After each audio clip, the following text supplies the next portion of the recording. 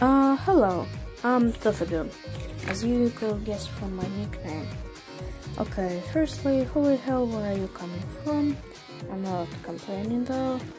Now the main part, I've got pretty much into some Japanese stuff lately, if we consider lately means several years. Though I wouldn't say I'm a complete weeb.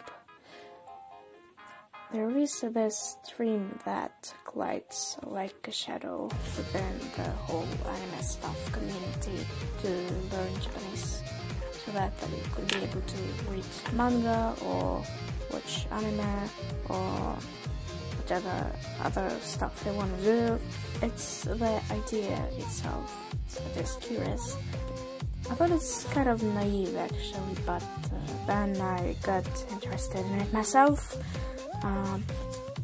Asian languages are quite curious in their structure. They differ from European ones very much, so it would be interesting to learn their grammar, I guess.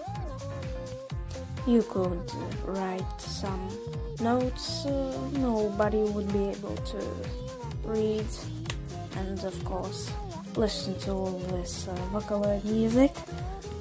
Actually, thinking about it, I don't have any serious reasons to learn it.